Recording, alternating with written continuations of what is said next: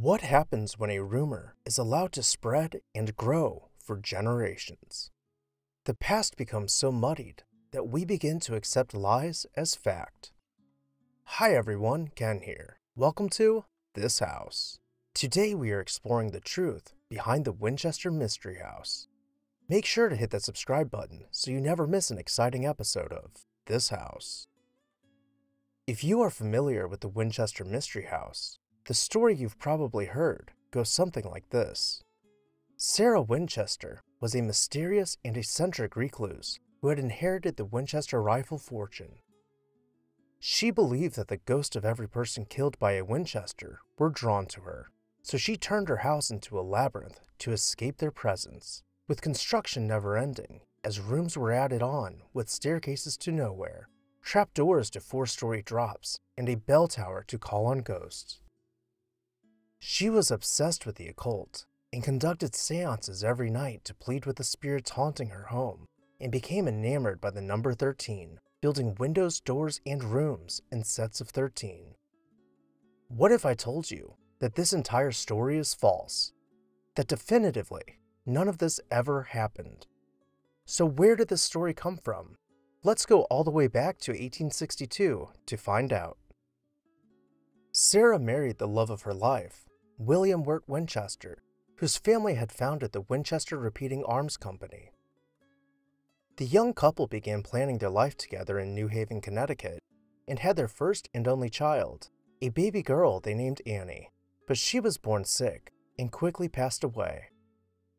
Not long after, her husband and his father both passed away as well, leaving her an inheritance of about $362,000, most of which was in stocks, the modern-day equivalent of about $10.5 million. Instead of simply retiring and enjoying her money, she made a series of wise investments, causing her fortune to grow year after year. When she was 46 years old, Sarah developed rheumatoid arthritis, which is when her doctors advised her to move to a warmer climate. She had fond memories of traveling to San Francisco with her late husband, so she headed out west to California to begin searching for a property. She met up with an agent for the Winchester Repeating Arms Company in 1866, who began showing her around the region. While they were in San Jose, he showed her an 8-room farmhouse set on 45 secluded acres. She found the setting peaceful and purchased the home, naming it La Nada Villa for its resemblance to the Spanish countryside. Upon settling in, she invited her niece to come live with her, eventually gifting her a home nearby as a wedding present. She became very active in the local charity scene, frequenting fundraisers with her niece, becoming significant donors to the American Red Cross. All the while, she began imagining the possibilities of her property. She had greatly enjoyed building her and William's home in Connecticut, picking out decor and collaborating with architects and interior designers. She even expressed that if a woman of status should be allowed to work, she would like to become an architect. But the reality of the time is that such dreams were prohibitive. For her house in San Jose, she hired 2 architects, but quickly dismissed them. She decided to follow her dreams and build for herself. She began sketching plans for her dream house and hired a large staff to live on site while construction commenced. Every morning, she would gather her team and instruct them as to their plans and goals for the day, planning out and managing every step of the construction process.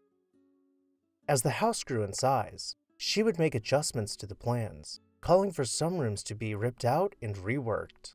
And when a room was finished out and it did not meet her vision, she went back to the drawing board.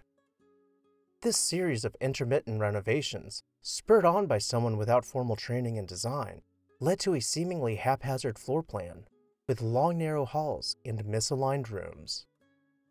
Because of her advancing arthritis, standard stairs were painful for her to climb, so she had more manageable staircases built, using 44 steps to climb 10 feet. In addition to her love of architecture and creation, she was an avid gardener with an expansive collection of indoor plants. Even with more money than she could spend in a lifetime doing whatever she wanted, conservation was important to her. She created a water runoff system in her house, resembling trapdoors. Any excess water from her indoor plants would travel through a series of pipes to water her outdoor garden.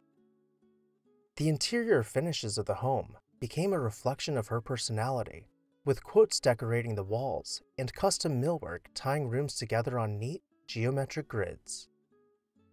She collected stained glass windows by the hundreds to be installed in different rooms, and changed up the decor to better accent the art glass. Just as her house of 500 rooms was nearing completion, the 1906 San Francisco earthquake violently shook the region. Entire wings of her house collapsed, along with a 7-story tower. By this time, her health was failing, and she was too tired to redesign her house. She instructed her team to simply clean up the mess and seal off the house from the elements. This led to doors being permanently locked on what were now exterior walls, and staircases being boarded up in place where their landings had failed. Her water drainage system could not be repaired, so without plants to water, the indoor drains were covered over. The earthquake eliminated an estimated 340 rooms, leaving her with only 160 rooms in her mansion. As her illness progressed, she went into town less and less, being too tired and sick to leave the house. She passed away in 1922. Without any proper heirs, she left the entirety of her estate to be divided equally amongst her niece and staff, who had become her best friends, working side by side to realize her artistic vision. Later that year, the house was sold to investors who leased it to John and Mame Brown, who began devising a plan to turn the house into a tourist attraction. Haunted houses were becoming popular around this time, so they fabricated a story about superstitious and occult happenings centered around Sarah Winchester. The initial reaction from neighbors and friends of Sarah was that of outrage, as she had been a kind, creative, and generous woman of the community.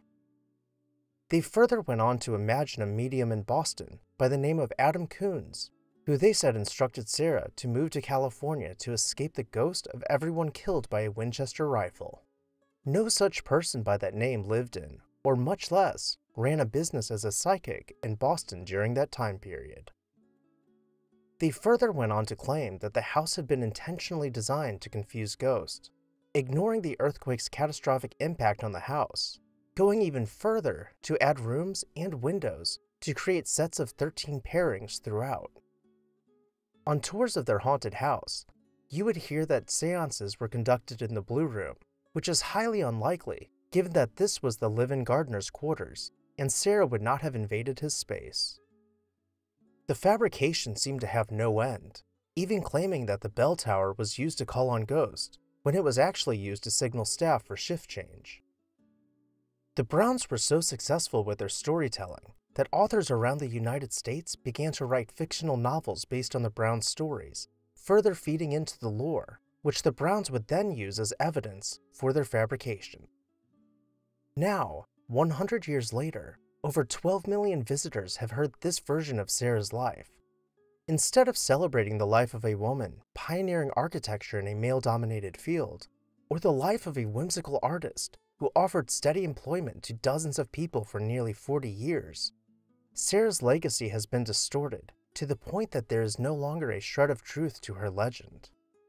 Maybe someday, her life's work and contributions can be reframed to become a candid reflection of Sarah Winchester. Thank you all for watching. I really hope that you enjoyed this video. Did you find this piece shocking? Let me know down below in the comments section. And while you're there, make sure to hit that subscribe button so you never miss an exciting episode of This House. I would also like to take a moment to say a very special thank you to our This House supporters whose names you can see on screen right now. If you would like to see your name on this screen and contribute in part to the production of these videos, join our membership program today. I'll see you next time on This House.